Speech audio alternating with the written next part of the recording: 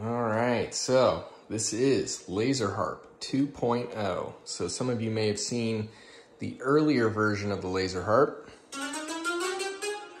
Laser Harp is pretty much a MIDI instrument. The idea is that each beam represents a note. So as I put my hand into each note, or each beam, we essentially play a note via MIDI.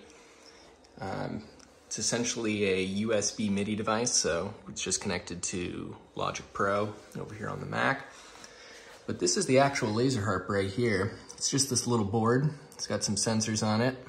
It's out of the case right now. Eventually it's going to be in a nice little metal case. It drives any standard RGB laser projector with an ILDA interface.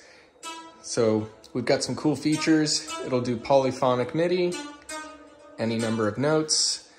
We can actually do cool things like adjust the beam color, both triggered and untriggered. So right now the untriggered set to like a blue, the triggered set to like a pink.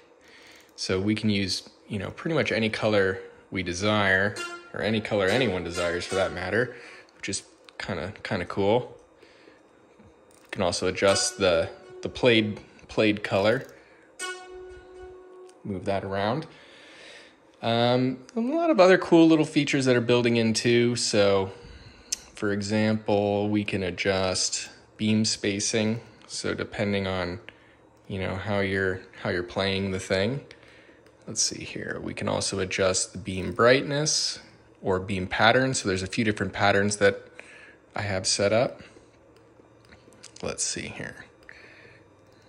Beam brightness. So I'll just turn it all the way up for this projector because it's not exactly the most powerful projector in the world.